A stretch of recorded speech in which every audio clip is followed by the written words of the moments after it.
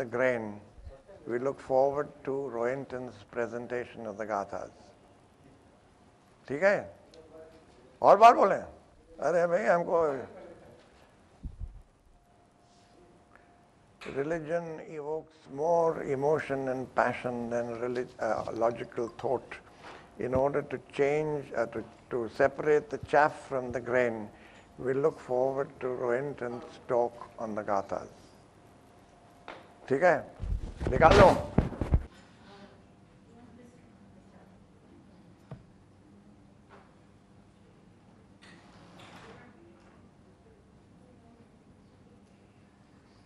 May we begin? For the benefit of those who weren't here on the last occasion, I'll just give you a very brief idea of what happened. Last time we didn't in fact go to the book at all. I just gave an introductory lecture giving a brief historical background first, and then the two basic prayers, Hashem and Gatha, their meanings, the Kasti prayer meaning, with the basic fact that, and this is something that you all must remember throughout, that fortunately for us, Avesta is a part of the Indo-European group of languages. And because it is part of this group of languages, we have a number of words which you will find in the Gathas, which are in modern day current usage in languages like English, Hindi, Gujarati.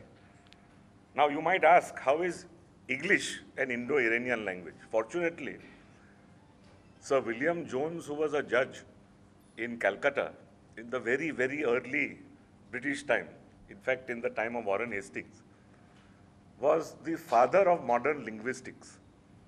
He is the man who discovered that in point of fact, if you reconstruct a language, Greek, Sir William Jones, if you reconstruct a particular language, the entire Western world as we know it all go back to what was called Proto-Indo-European, which is the mother of Old Sanskrit. So, Old Sanskrit is really the oldest daughter of this reconstructed scholastic language. And Old Sanskrit's exact sister is Avesta, fortunately for us. So I had told the people who were there last time that in fact, today perhaps because of this great discovery of Sir William Jones and a lot of work done post-discovery, we are probably able to understand what the Prophet said better than it was ever understood, except when the time when he actually spoke this. And if you keep this in mind throughout, you will find certain keywords. In fact, there will be keywords throughout, which will have some kind of reflection in one of our modern languages. And or you will have certain other keywords once you get used to the lingo here, which will repeat themselves. Now, once you are able, therefore, to get into the thought process within the Avesta language, I think you will be able to truly discover what is meant here.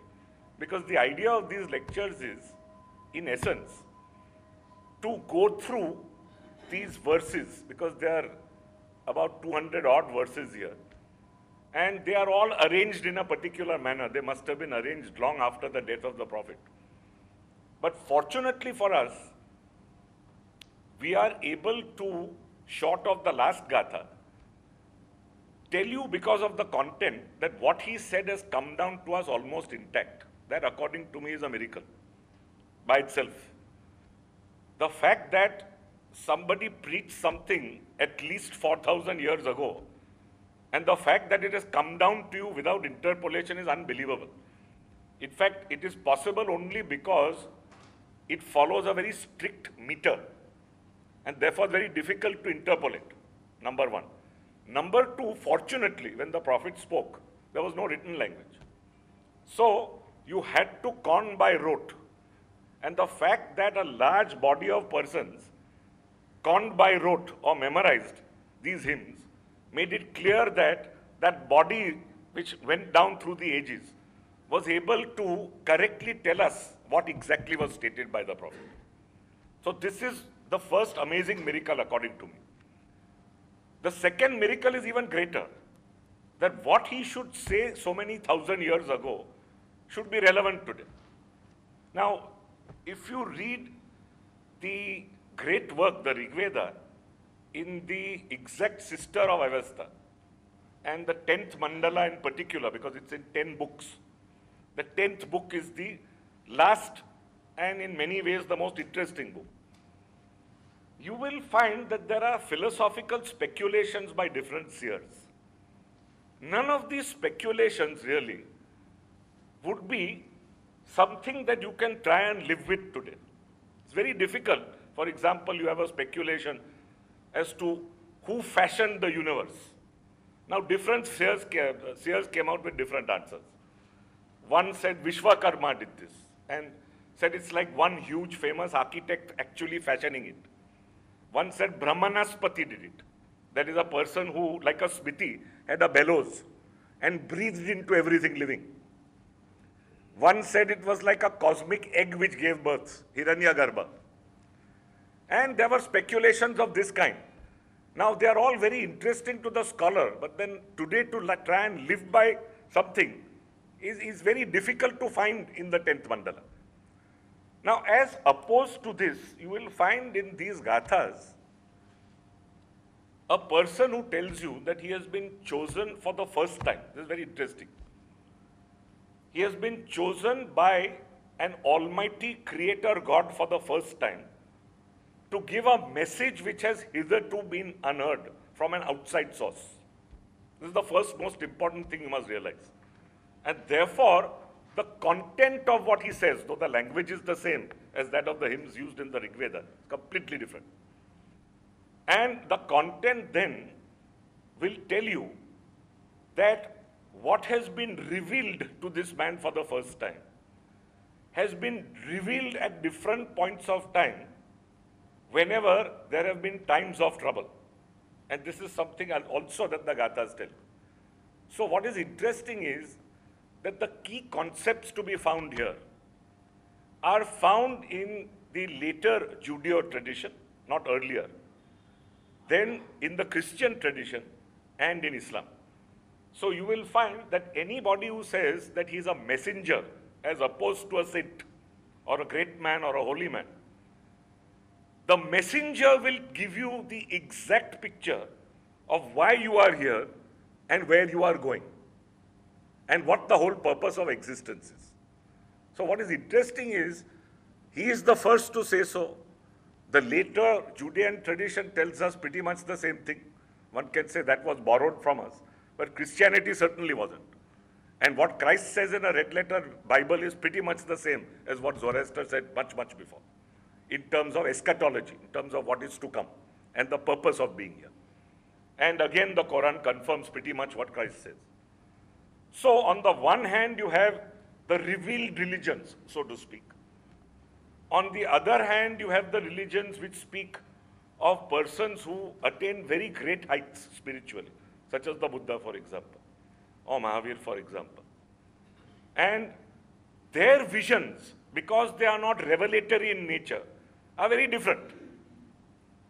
This is not to comment on whether their vision is better or worse, but only to tell you that any person who tells you that, look, I am only a messenger, this has not emanated from my own head, tells you pretty much the same thing. And with this short prefatory speech, I would exhort you again, if possible, to look at last time's lecture because it's been recorded. First get what the Ashem and the Yatha prayers mean. And maybe I should recap very shortly as to what they mean, because otherwise we'll never get on. What we said last time was that the Ashem Vahu prayer basically concerns itself with three concepts. Asha, which is truth. Ushta, which is happiness, which is born of light, illumination. And the concept of doing truth for its own sake. These are the three most important things. You don't do it because you are looking forward to something or you are scared of something. You do it because it's intrinsically good to be good and to be true. So, when you do it, you will get the happiness that is born of an illuminated mind. Interestingly, the colophon of the Yajashni, which is the 72 chapters which was compiled long, long after by priests, of which the Gathas form a part, specifically states there is no path other than the path of Asha, all others are false paths. Now this is therefore crucial to an understanding of this faith, because the emphasis upon truth and the antagonism to the lie is basic to this faith. Just as perhaps love is basic to Christianity, just as perhaps faith is basic to Judaism, here what is basic is the antagonism to the lie. And Herodotus also records in his histories that a Persian boy was taught only two things. One, how to ride a horse, and second, how to tell the truth at all times. This message has somehow or the other come down to us stragglers now of three great world empires. And that's something else that I touched upon last time. So, with this prefatory thing on Hashem vow, we move on to Yatha Virya, and then we come to the actual nitty-gritty that is contained in these great texts.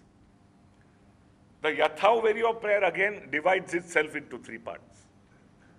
The first part I told you last time was an interplay between Ahu and Ratu, the two key words. Ahu is a person who is powerful, any person who wields power, such as a minister, for example. Now it says that just as this man is powerful and therefore people flock to him, don't forget, real power is wielded only by a Ratu, that is a person who follows the path of truth. So the first part only re-emphasizes the Hashem vow prayer. So you must remember that when you are enamored of persons because of power, and this is the old struggle in the Rig Veda, the struggle between Indra, which is power on the one hand, and ethics, Mitra and Varun on the other. The same thing, the same struggle you will find here in the opening of the Yatha Virya. The Ahu versus the Ratu. And it tells you that it's the Ratu alone that you must try and emulate because he follows the path of truth. This is point one. The second part is that you will get mental gifts. You will get happiness only if you do good deeds in this life right now for love of Almighty God. This is the second most important part. And if you remember, Ahura Mazda is coined by the Prophet for the first time. Ahura is an emanation from the Rig Veda itself. It's equal to Asura. And I told you, Asura only means a lord. Mitra, Varun were described in the Rig Veda as great Asuras. So the Lord said, now there is only one Asura, no more. And that one Asura, I coin an expression for the first time to describe it. Mazda. Maz is like the English word majestic, great, and Da is creator.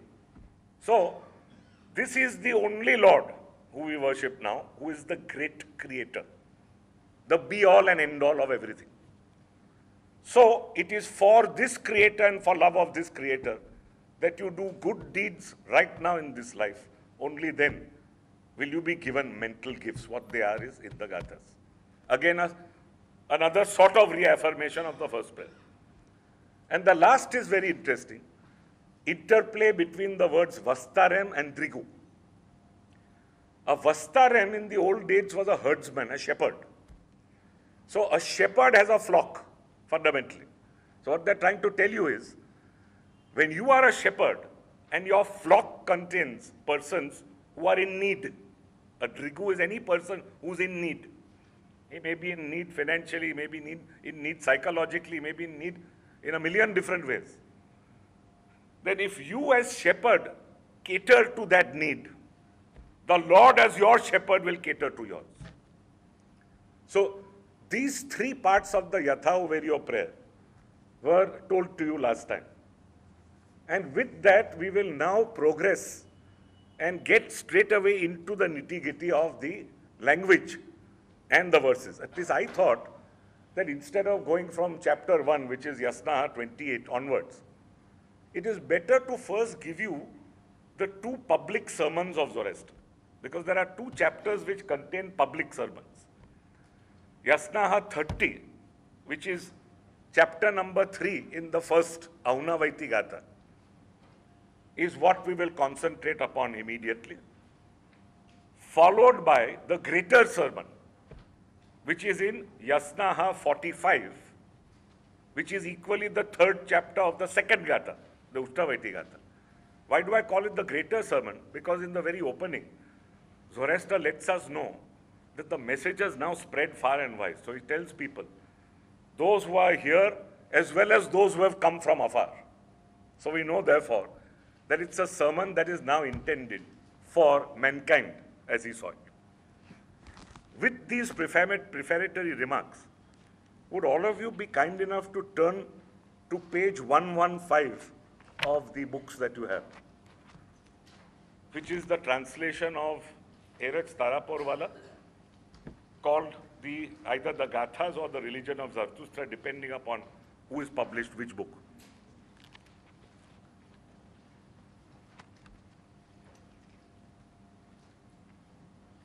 And why I have chosen this in particular over other translations is that you have a word-for-word rendering, so that it gives you some idea of what the Avestan words in each of these things mean. Now, it starts with something which is an Avestan word which is repeated constantly, vaksya. Please mark it, because it means to speak. And isento, for example, the English word wish, is. You wish for something. As we go along, we'll keep giving you clues like this. So, and the word da could have been in place of the word ta, atta, because da means two, the, through akatra. So, when it says at ta, ta means two. I will speak of those who had certain wishes themselves and who were created by God, Mazda Data. Yat you have come across in the Hashem vow prayer, if you remember. Yad Ashai, correct? So yat basically is a preposition, this. And what is important? Yat. Number 7. We can go according to numbers also. Number 7. All right?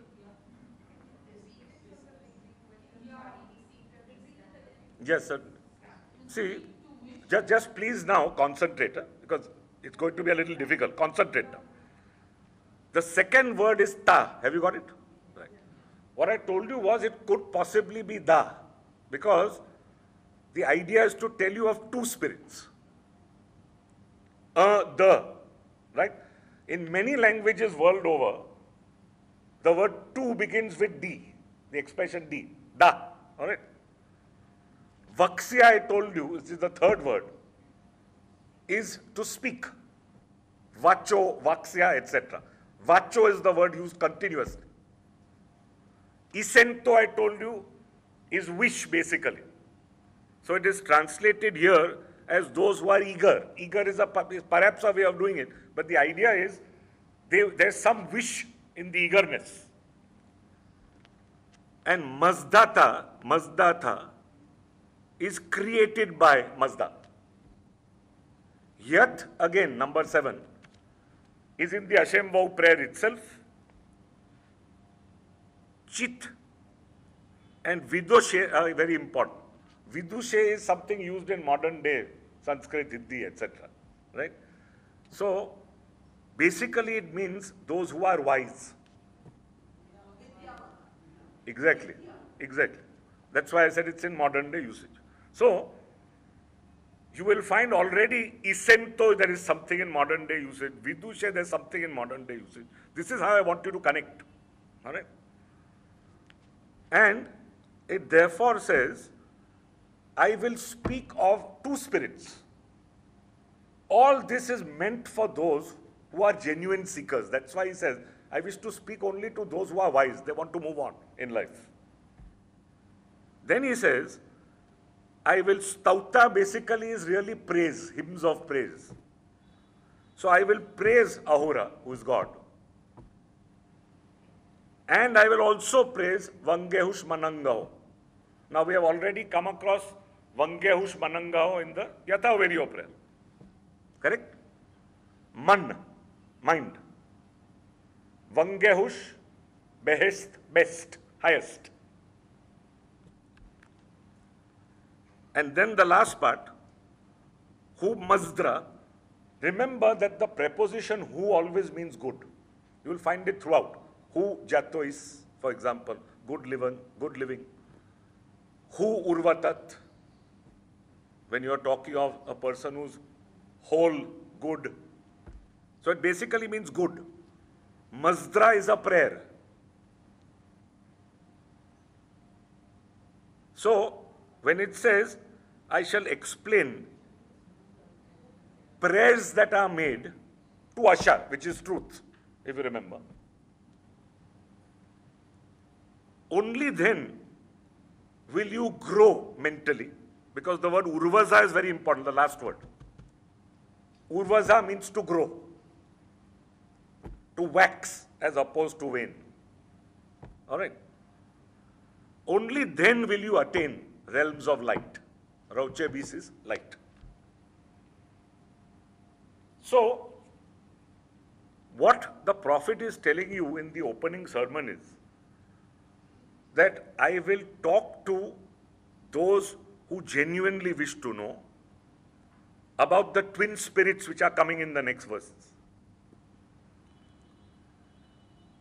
I will weave my hymns to Almighty God and to Asha. And ultimately, the idea of all prayer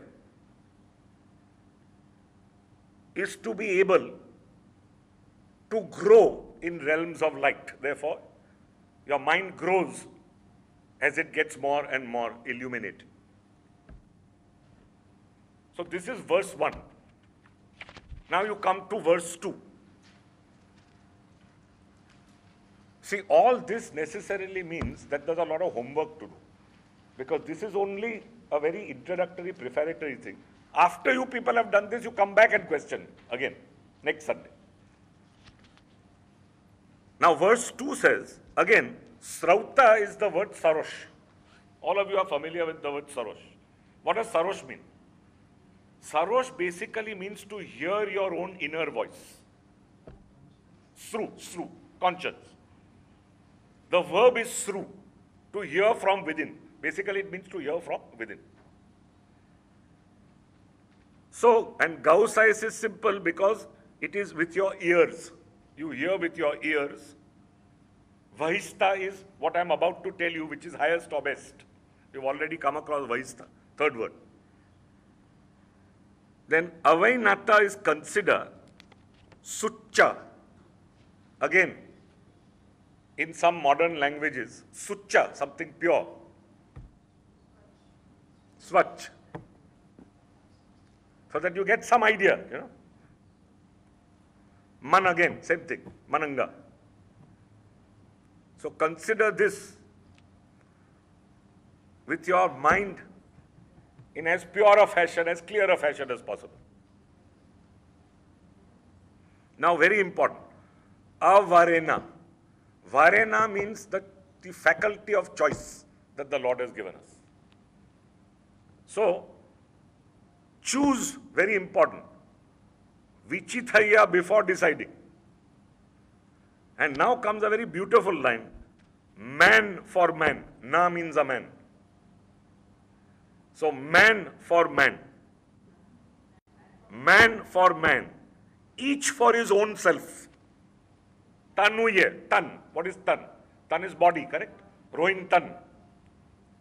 Tanuye, for his own self. And Svakse is his own. So each of you apply your own minds, choose for yourself. Very important. Before the great new age will be ushered in by me, because I have come here, Zarathustra, to completely revolutionize society. So, I have come, para, maze again is the same, majestic, maze, motto, big. Yango is new age. So before this great new age is ushered in, please wake up. Baudanto is wake up. Word number 19, 19. To this teaching. Sasdhyaya, number 18 is teaching. And Paiti is each one for his own self, again.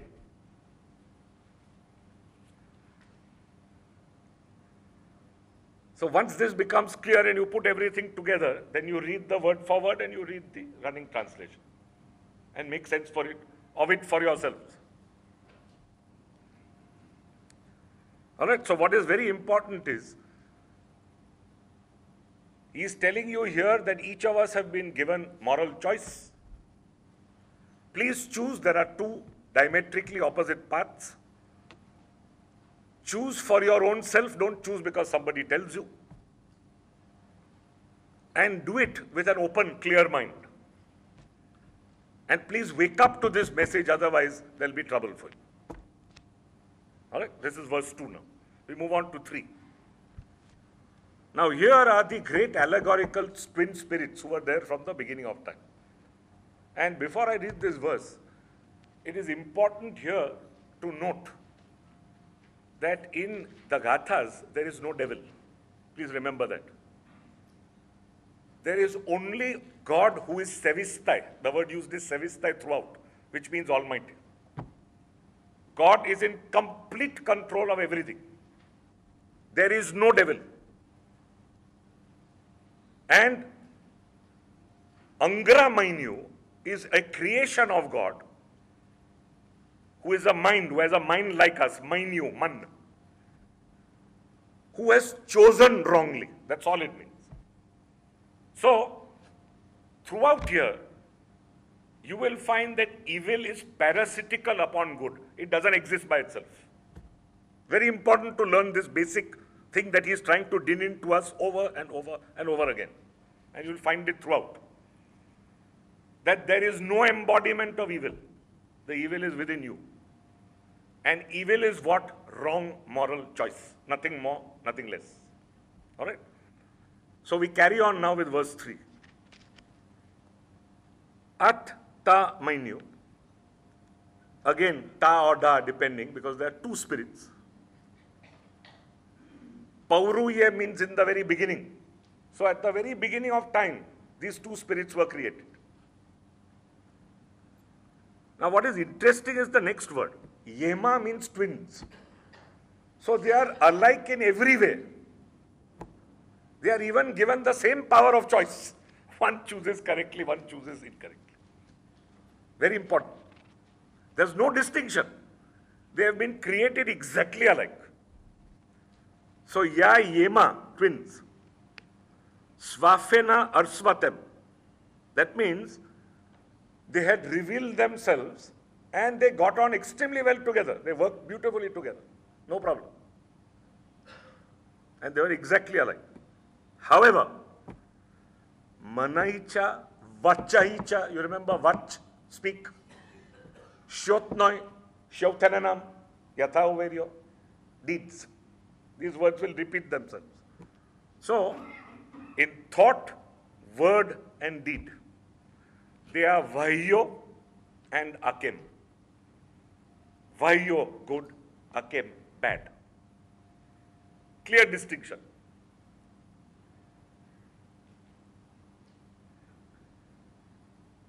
Then you have a very interesting word as word 20, eres. It will keep coming. It's the same as the English word erect. Erect, straight. From straight you get truth. Is it? 21, 20, number 20. So, ascha hudangaho, who again you remember is good. Who will appear constantly as a prefix, which only means good. Dango is somebody who follows a particular good philosophy. Daina, which is thought. So basically somebody who thinks correctly. Eres is upright, erect, upright, therefore true. Visyata again is the choice faculty, to choose.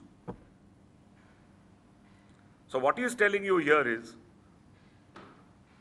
of these two, those who think correctly choose what is good, those who do not choose what is not correct or what is bad. So this verse again is beautiful because it tells you there is no meeting point between good and evil. It's a very clear cut. Most prophets speak very clearly to you. Very clear cut philosophy. He tells you also, don't forget, in every way these spirits have been created equal. They got on exceptionally well with each other also. But don't forget, one chose this way, one chose the other. And if you think in the manner which he wants you to think as the verses go along, then you will choose aright and not go astray. So this is verse 3. Now come to verse 4. This is another very, very interesting verse. Now again he says, in the very beginning, when these two minds got together, word number 5. Paurvim, again you remember we have come across the word Pauru, Paurvim, Paur, beginning. They did something which was very interesting. Does they means they in turn created something. What did they create? They created life, Gaimcha. Gaim appears all the time. Gaia, for example, in the word in Greek also, means nothing other than earth or the goddess of earth. Same meaning. So Gaia is basically earth, life. And Ajaitim becomes even more important. Jaitim is what? Jivanu. To live. Ajay means to oppose what is living. So, what they're telling you here is, what did they do? When they got together, they created life and its destruction. Because when you oppose life, what do? You destroy. So, the translation not life is unhappy. Number 12. There is opposition to life, which means destruction. So what did they do when they got together? They created life and they created a destruction of life. And thus will life's purpose be fulfilled. The next words are very, very important. Apemem is the key word. Number 17. Purpose. There is a purpose now. And that purpose is very, very clear. The worst to those who choose wrongly, and to those who are ashaune, that is persons who live by truth, vahistam mano, which we have come across repeatedly, equally in the Yatha variable. So, this verse again tells you very beautifully that the two spirits have got together. And what did they do from the very beginning? One fostered life, one destroyed life. And you must choose aright, because if you choose alongside the destroyer, you in turn will get destroyed. It is telling you very clearly that the worst alone will come to you. And the worst what? Mentally. Everything here is mental, it's very important. So you will be in grave danger mentally as opposed to somebody who lives by truth. Then 5. Again a reaffirmation. Of these spirits, you see, spirit again is a loose translation, it's like a mind. Any mind which is not encaged in a human body, it's a mind, the thought faculty. So again, varta, varan, choose, choice. Word number 3. So of these Maindiva spirits, did choose. Again, Dregva is somebody who chooses something which is false. Dregva means false, as opposed to true. Achista, worst, 5 and 6.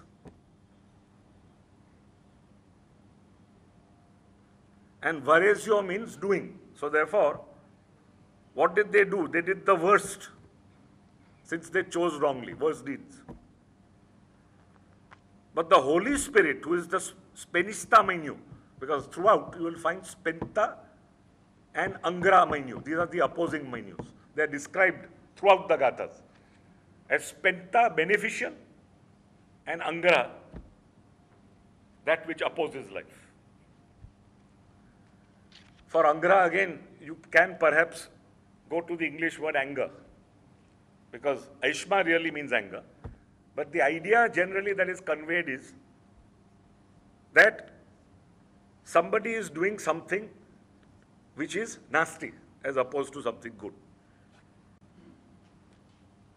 And then the next line say, yes, Rausdisteng Asheno Vaste. Rausdisteng means strong, extremely strong.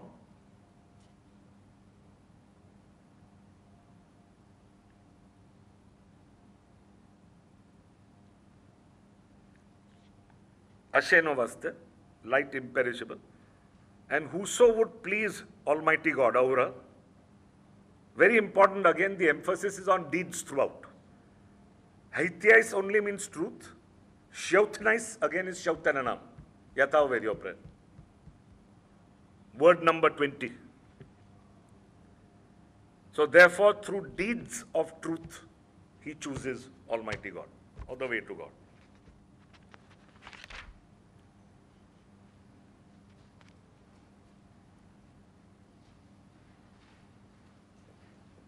Verse 6.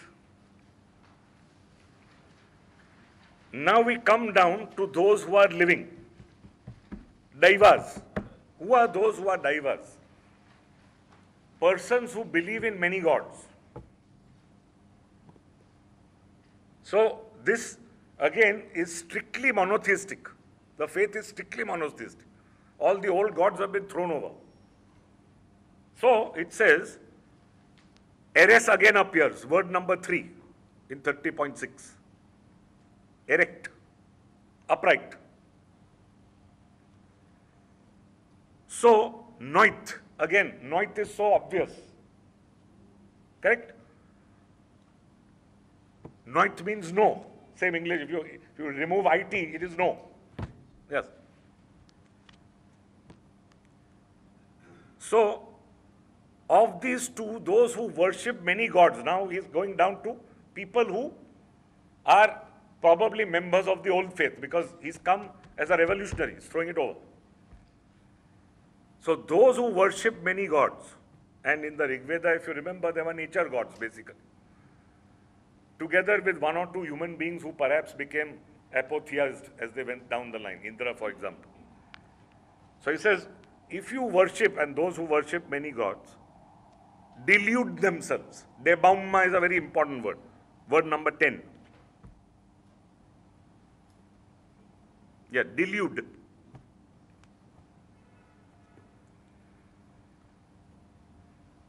And you delude yourself the moment you are in doubt. Again, very important. Peres manning really means to keep disputing. Manning is again mind. Peres is to dispute. Word number 11.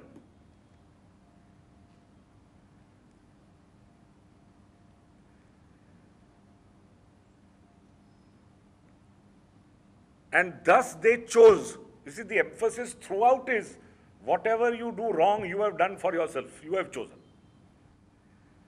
Yat varenata, again, varan. Word number 15, 1-5. What did you choose? Achista. It's come now for the third or fourth time already. Worst.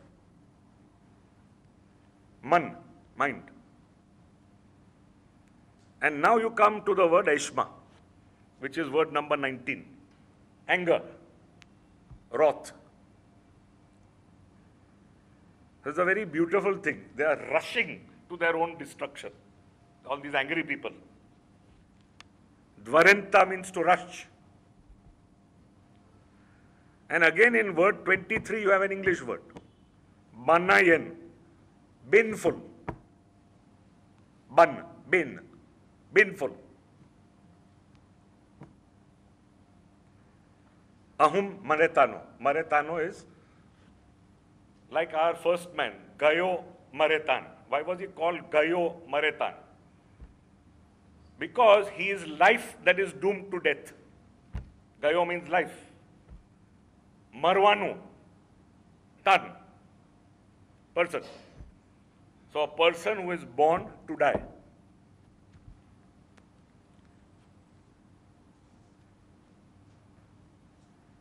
So all of us are Maretans, mortals.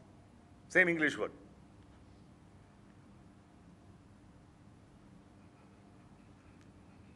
So far, so good, or any problems? All right. We move on. 7. Just one question. Yeah. Does he say you dispute the presence of one God who are born to die? Or is No, no. No, there's no connection. What it says is, we are all born to die. Every one of us, whether we are good or bad, we are all Maretan. Every one of us. What will happen after we die is going to come, which is very important. There is absolutely no connection. Everyone will die, but how you are to conduct yourself on earth is the whole idea in these hymns. And where you are going and why you are going is all going to come. Then comes verse 7. Now, the third word is Shatra. Again, it repeats itself all the time throughout in the Gathas. The same word in Yatha Overio. Shatrem cha aurai. You remember? Last part. Correct? Shatra only means strength, power. Word number 3 in verse 7. It will come repeatedly.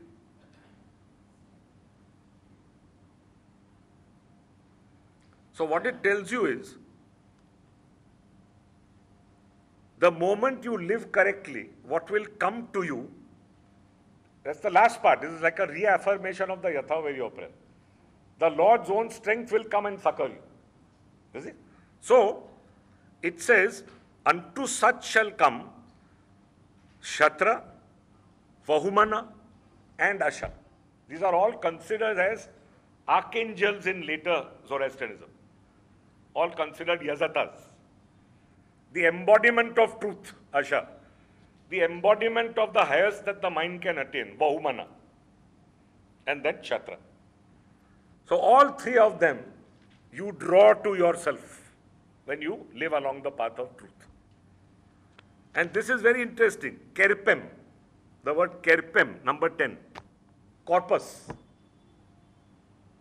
The English word corpus. Body. Is it?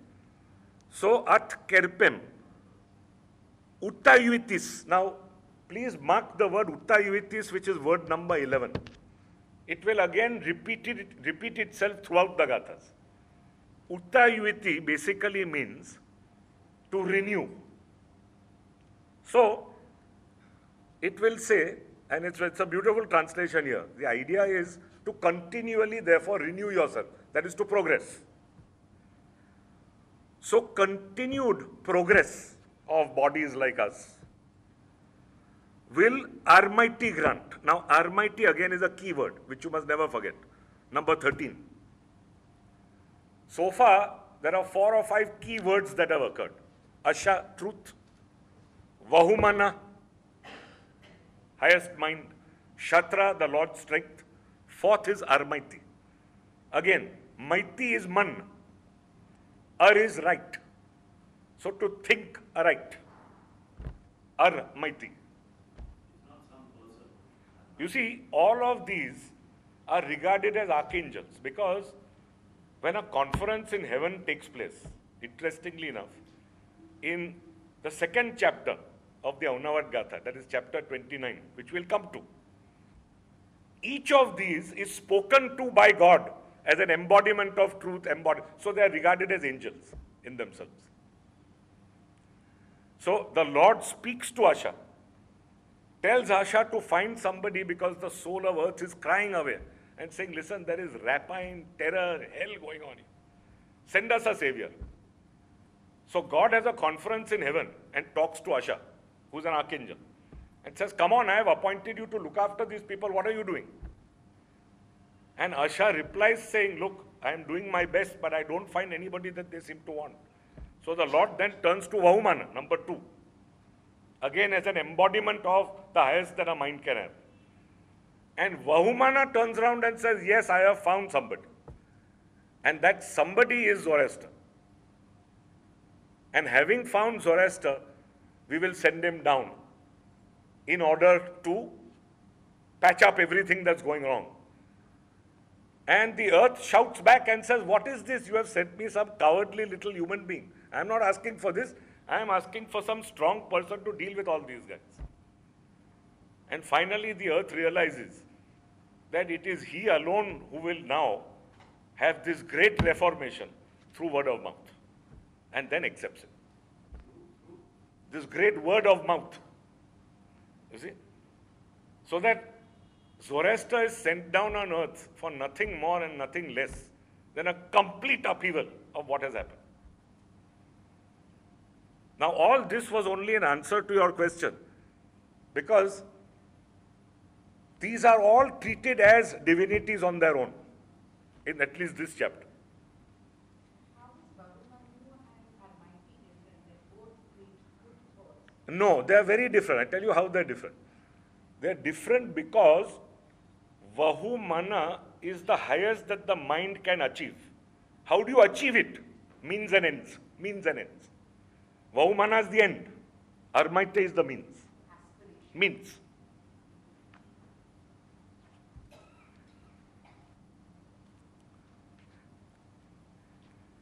So we come back now to verse 7. We stopped at this continuous progress of the corpus, Kerpem. Does right-mindedness grant? Armaita is right-mindedness. And then Aisham Toya Angat. Angat is will, future. Now what is interesting is the word Ayanga, number 20. Ayanga is like the English word iron, metal. Adonais is ordeal. And you remember the word Pauru, it's come again in number 22, first.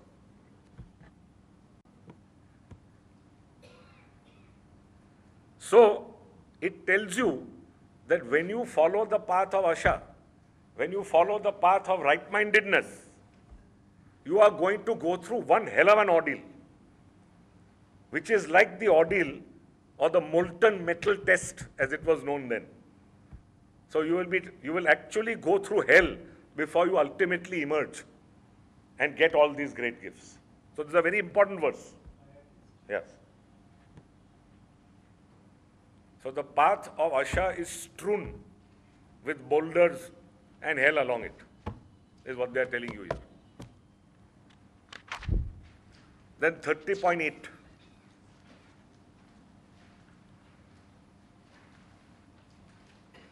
Now this is a retribution verse. 8, number 8, page 122. And here, again, the key word is kaina, number 5. The word is retribution. It means retribution. Retribution. As in? Yes. Retribution means you get back what you have given. The bad that you have given. Therefore, you retribute. And what do you retribute for? Ainangam, number 7. For your violence. Ainange means basically somebody who is violent. You remember, when we dealt with it last time, it is part of the Kemna Mazda prayer. Just turn to it. 46.7.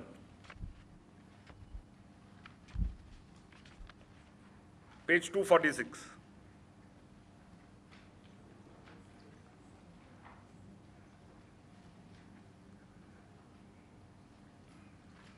And see word number 11 in the Kemna Mazda prayer.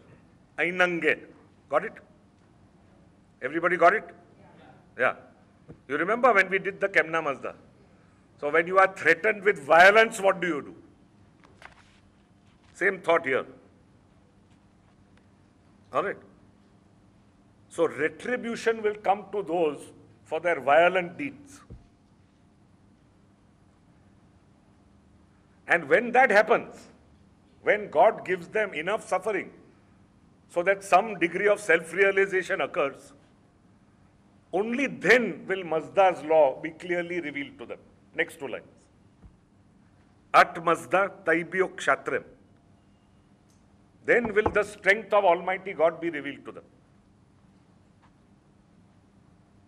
And Vahumana, in turn. Vahumananga Vaividaite. Revealed.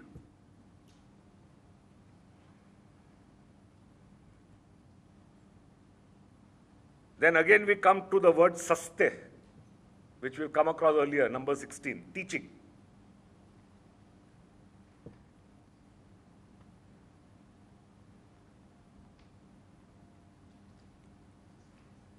And notice the word zastayo, number 21. Hands. Zastaya means hands. The very opening verse of the Gathas speaks of Zoroaster stretching out his hands with humility so that he can receive something from above. Ustano zastaya rafedraya. So, it's beautifully put. What do we do? When all this takes place, namely when retribution comes and the person realizes he's gone wrong, having been violent, finally, the parasitical part of evil will be delivered up unto what is good. So evil is only parasitical and will never last, because ultimately the Lord gives enough in terms of a mind being able to realize it has gone wrong and then choose a right. That idea will come later. Then 30.9. You see, they shall, no, they meaning those who have gone wrong will deliver themselves up to truth. Themselves up.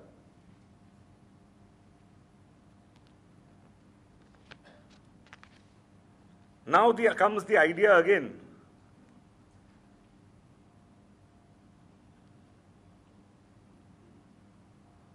of a revolution taking place. The key word here is kerenauna and fareshem or other ferashem. Now, word number 8, if you see number 8 in 30.9, ferashem, the same as the English word fresh. Just put fresh down there. Fresh. What is the idea of fresh here in this context? To make new, fresh, renew.